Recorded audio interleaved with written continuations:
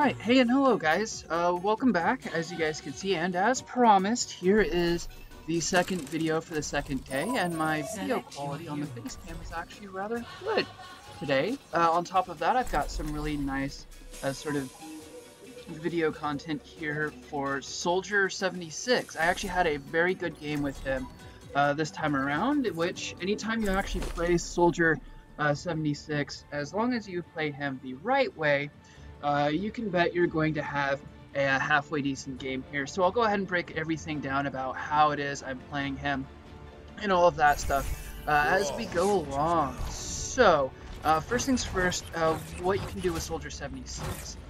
Soldier 76 in the Overwatch game is kind of a jack of all trades, so to speak. You can play him defensively as well as offensively as well. Try not to get yourselves killed. You just have to know, the ebbs and flows of the game. So you have to know when to push, you have to know when to fall back, and you have to know when to place footsies.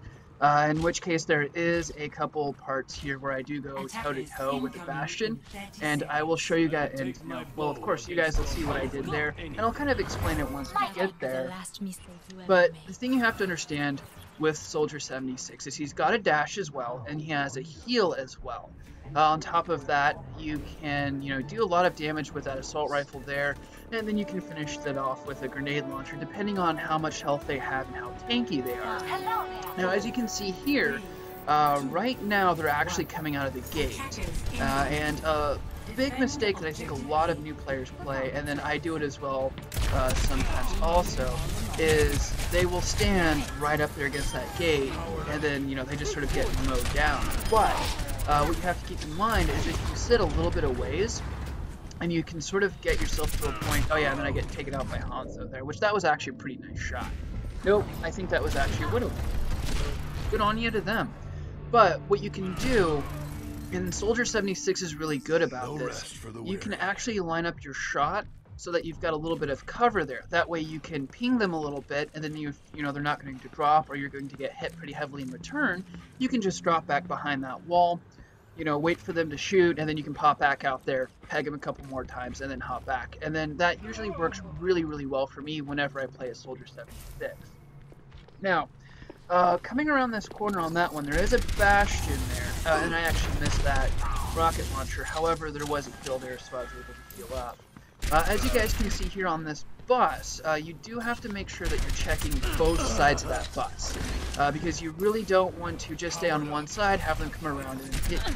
So what I was doing with Soldier 76 here is I was checking both of that, and then, those turret things show up, so of course we have to deal with those. Also, you don't want to do what I did there and just run into a room like that, because a lot of times they'll actually set those turrets up on the other side of the door too. So once you destroy the first two, you run in, and then the other one starts taking them out. Corners is the name of the game for Soldier 76. It's not just a way to play for Reaper, so this is actually a very, very good thing to do with Soldier 76, because you have that cover there, and you can fall back to heal if you need to. So it's kind of one of these things where you just have to learn the ebbs and flows of the game, and you have to play Soldier 76 to his strengths, which that is something that you really have to learn about a lot of these games like this, is you have to learn the strengths and weaknesses of each class. And then once you learn that, and you learn how to properly play characters to their strengths, you'll do a lot of that. You guys are that. Roadhog is a major shutdown because he can just tank so much damage from you. So you don't really want to take him on by yourself unless you've got a major down.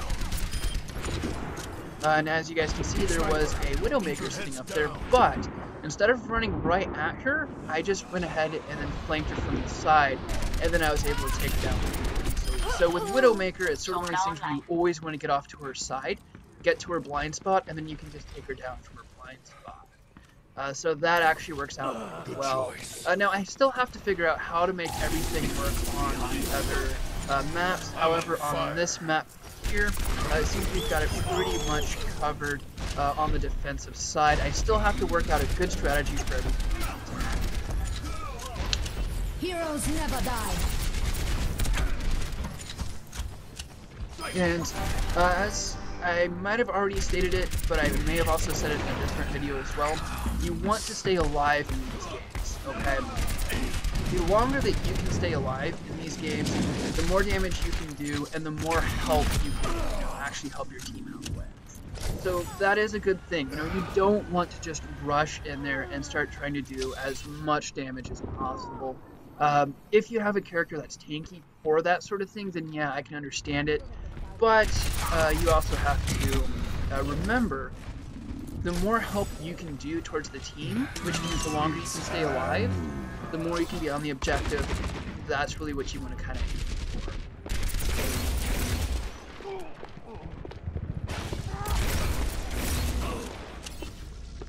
60 seconds remaining. Tranquility. You will never. As you can see here, I flank back around to see if there's anybody there. Then we actually end up picking up that McCree who pops out, and then I popped his visor because I figured there'd be more than one guy that came out there, and then that way I'm not, spamming a bunch of shots into the wall.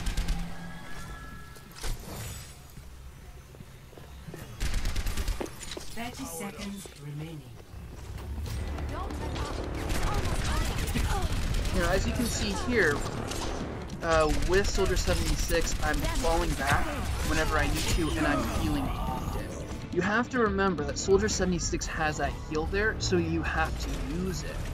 And that's one thing that makes Soldier 76 such an important character, because that doesn't just heal you, it heals your team. So if you use it often, you can stay in the battle longer, and on top of that, you can keep your team going. So it's kind of one of those important things that you really have to realize. Play of the game.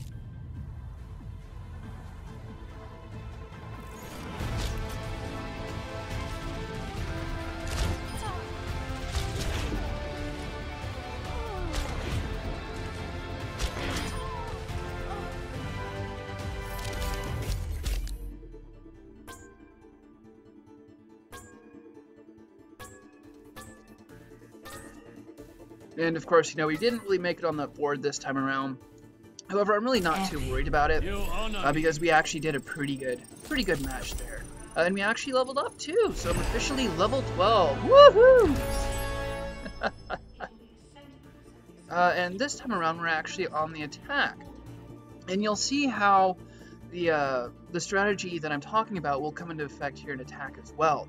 Because I'm still doing the same thing with Soldier 76, I'm still falling back when I need to, I'm still healing when I need to.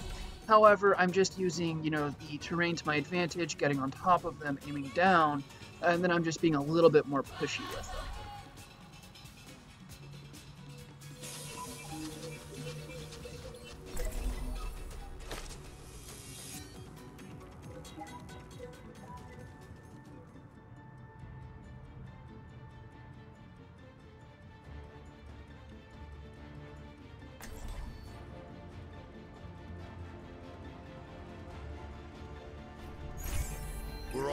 Yeah, now here at the start of it, the thought of it is the entire team was actually focused over there on the wall to the right, which is the main entrance. So I figured if anybody was defending that, they're going to be aiming there. So I actually go over to the door on the side, and the thought of it is while everybody's fighting over there, I can actually scooch across the entrance part here, or where everybody's going to be set up. I can get behind them and then just start pushing from there. And for the most part, it does pretty well. However, the only thing that I don't like about this map here is in that one part with the two buses, that is a major choke point. So you really have to find some way of getting around that or pushing through it. Luckily for us, I don't believe they really had a really strong Reinhardt on their team. That way they couldn't just sort of block us off there and then do that. So that was some of the luck in ours. As you guys can see here, I didn't waste a whole lot of time in that first spot. I immediately got my ass into some cover, and then I started working from the cover. Here, as you guys can see, I'm hopping out, I'm doing some damage, and then I'm hopping back in. So I'm really not standing out there, getting blown away, and then, I have to spend all the time, respawning and then jumping back into the battlefield. So that's a real good thing to do with some of these characters here. That guy actually runs right past me, so then I spend this whole little part trying to chase his butt down, which he eventually gets taken out, so that was good. Thank you, Junkrat. From here, I noticed there's that spot right over there, so I hop over there. And the cool thing about that is you can hop out, do some damage, and then hop back. Then they really can't hit you unless they have some way of getting up there, or they have some kind of flyer like Farah that can jump up there as well. So I kind of stake it out here a little bit, not really camping, but I'm just doing enough to sort of poke them, push them back a little bit, and then I, move on. For the most part, that does pretty well. And right there's actually the main point. So I probably shouldn't have focused so much on that Hanzo, covering that main spot there. And then from here, we just sort of keep up the pressure on this one here, and we eventually do get it. I won't lie, this is actually one of my better games, playing with Soldier 76 and playing Dragons.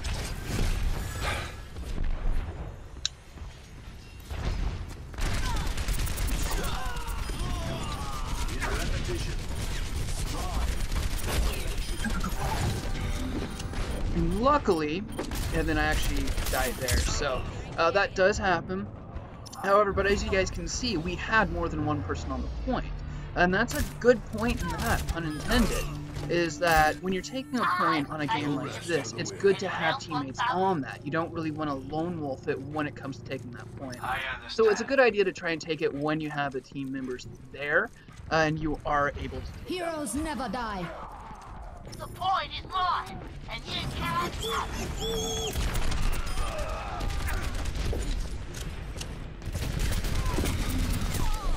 I've got you in my sights. And then here, I fall back, but I notice there's that Bastion up there on that point. So what I do is, the thing about Bastion is you can do a lot of damage if you get stick there, like that, for example. However, we get back up there, and I think that's when I actually go and play footsie with him. And what you want to do is you want to keep him busy enough that he doesn't have time to heal. Shoot him a couple times, jump behind cover, pop back out, and you're pretty much playing whack-a-mole with him until you can drop him. If you give him too much time, they're just going to pop that repair heal, and then, you're right back to where you started. So you want to keep the pressure on him, but you don't want to stand out in the open while he mows you down. Yeah, for example. He's sitting there aiming at me, but I pop out, do some damage, jump back, pop out, do some damage. It keeps the pressure on him to the point that he can't heal, but at the same time, it mitigates the amount of damage that he can do to you. So that is one good thing to remember about dealing with Bastion while he's in his turn. Get over here.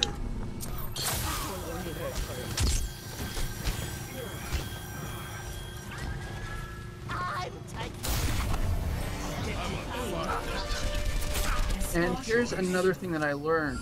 When you're doing one of these escort games like this, it's a good idea to use that escort for cover.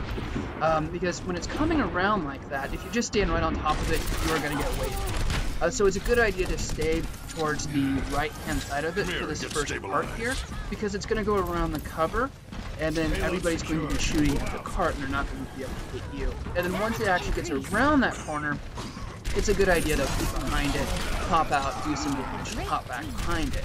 For two reasons. One, that is mobile cover, so you can keep the objective going while you're doing damage. On top of that, it is cover, which means they're not going to be able to hit you through that.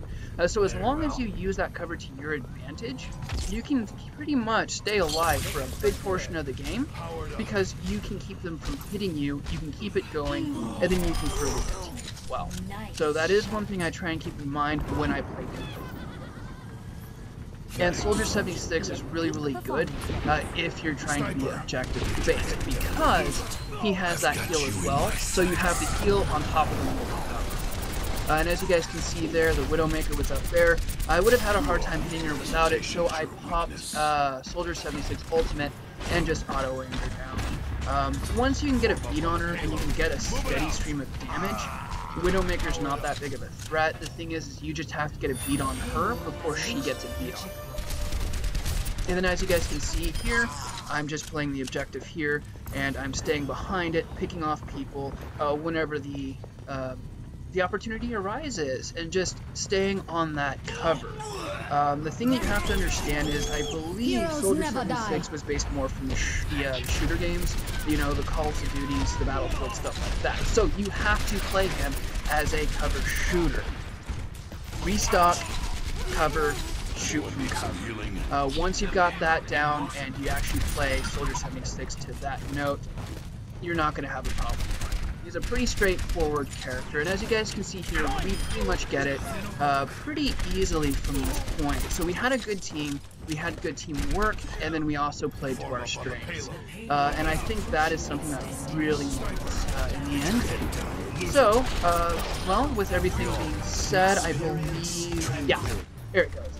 I believe we actually won the game, and we did get on the board. However, we didn't actually get the player of the game there. Go figure. But hey, we had a good gameplay with this. So, with everything being said, thanks for tuning in, guys. Make sure you check out all the links in the description, as you know. Again, thanks for tuning in. Stay safe out there, guys. The cold weather is here to stay, so make sure you bundle up. And, you know, as always, guys, thank you for tuning in. And wait for it. Wait for it. We're almost there. Thanks for tuning in, guys. And I will leave that light on.